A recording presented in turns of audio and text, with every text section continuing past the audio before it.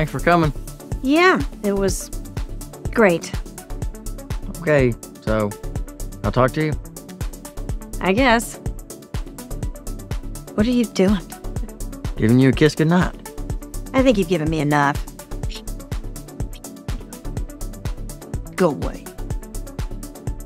Sorry about all the yelling. They always like that? Not in front of company. So it's kind of like you're already family. Lucky me.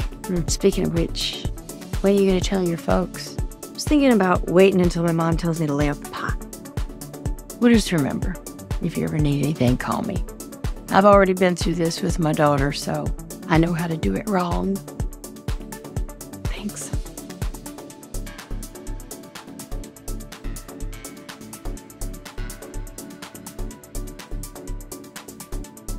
You get a hug and I get nothing.